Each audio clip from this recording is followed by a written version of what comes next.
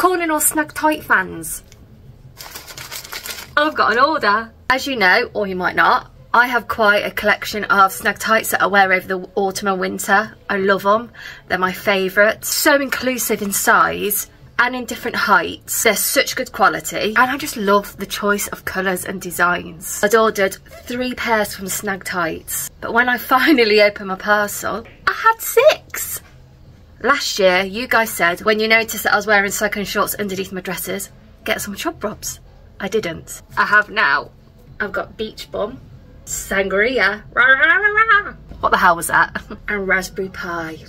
And they're just amazing. I don't know why I didn't buy them last year when you guys suggested. I've got some on, let me show you. Excuse my bella boo, but they're really high-waisted. They're just like tight material, so not only are they comfy, they also breathe.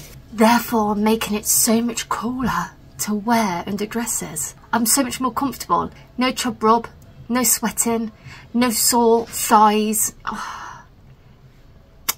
Thank you for that tip last year, and I'm sorry I didn't listen sooner. And big news, if you didn't know, Snug Tights are now available to order from TikTok. They're sold through Snug Tights. Snug Tights sell them themselves. I have added the chub rubs and the tights to my showcase. They're at the top of my showcase. If you're interested, please feel free to have a look.